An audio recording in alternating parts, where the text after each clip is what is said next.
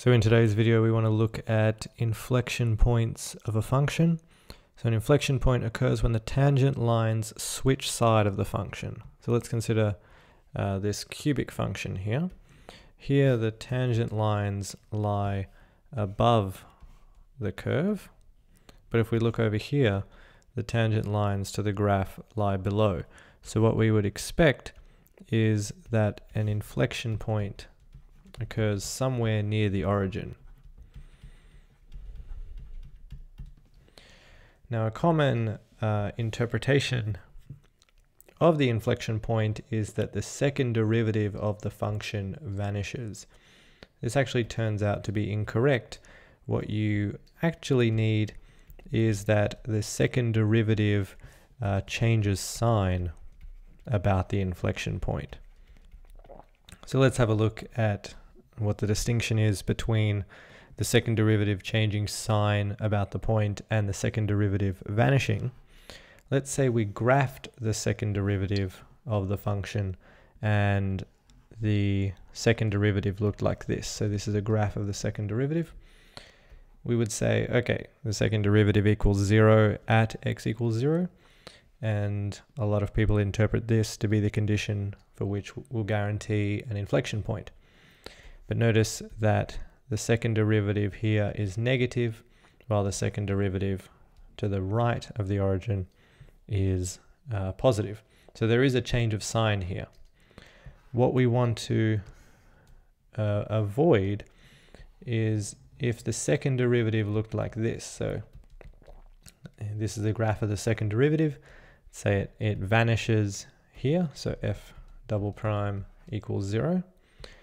And to the left, the second derivative is positive, and to the right, the second derivative is positive. Now, what I claim is that in this case, there is an inflection point.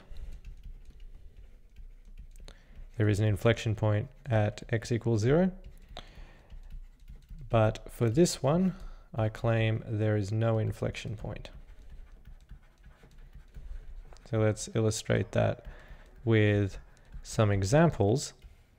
So let's say we had a look at f of x is equal to x to the 4.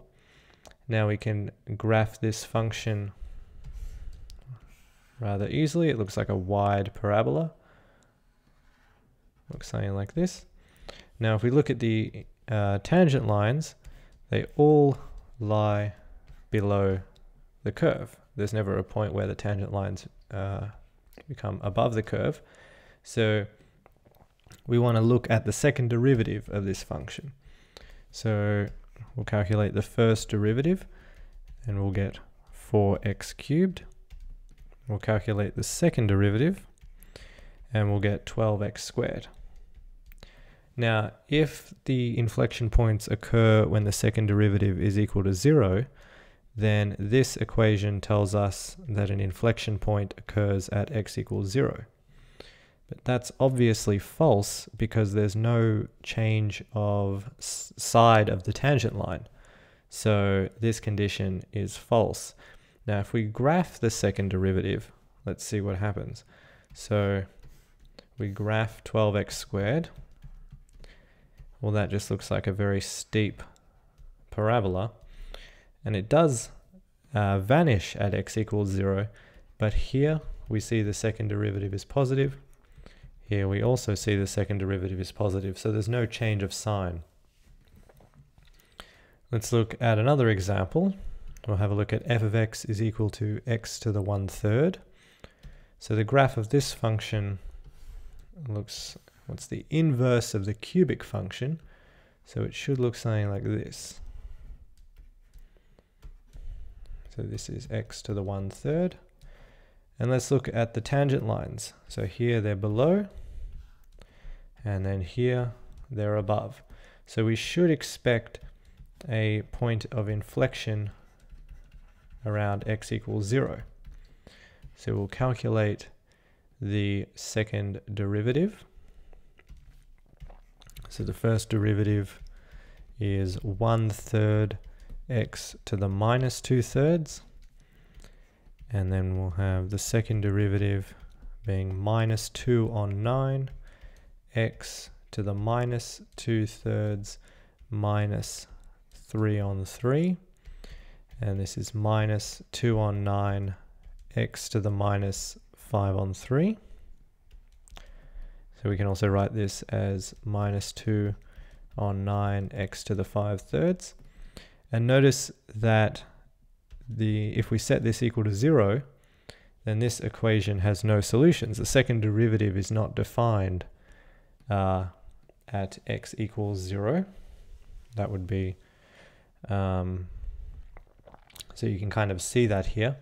So even if the second derivative equaling 0 doesn't have a solution, we can still have an inflection point occurring. So this criterion of the second derivative equaling 0 gives you an inflection is just wildly false. So let's just look at one more example. This is a more straightforward example. So we'll look at f of x is equal to sine x. So we'll calculate the first derivative. First derivative, of course, is cos x. And then the second derivative is minus sine x. Now we want to look at when the second derivative changes sign. Let's just for simplicity restrict our attention to 0 to 2 pi. And what we'll see is that sine x, well, minus sine x, let's get a reasonable picture of this. Looks something like this. So here's pi, here's 2 pi, pi and 3 pi on 2. So we want to look, so this is the graph of the second derivative. We want to look where this changes sign. So it changes sign from here to here. And so what we would have is we would have a point of inflection occurring at x equals pi. So an inflection point occurs when x equals pi. Okay, so to just sum up, the condition for an inflection point is not that the second derivative equals 0, it's that the second derivative changes sign about that point. So we looked at the example of x to the 4, which has the second derivative equaling 0 but doesn't change sign, so there's no inflection point. We have this example of x to the 1/3 where an inflection point occurs. The second derivative does change sign, but we can't solve the equation the second derivative equaling 0. There's no solution to that. And then in this final example, we just look at a more straightforward case where it may work that the second derivative equals 0, but we confirm that with the graph to ensure that the second derivative is changing sign.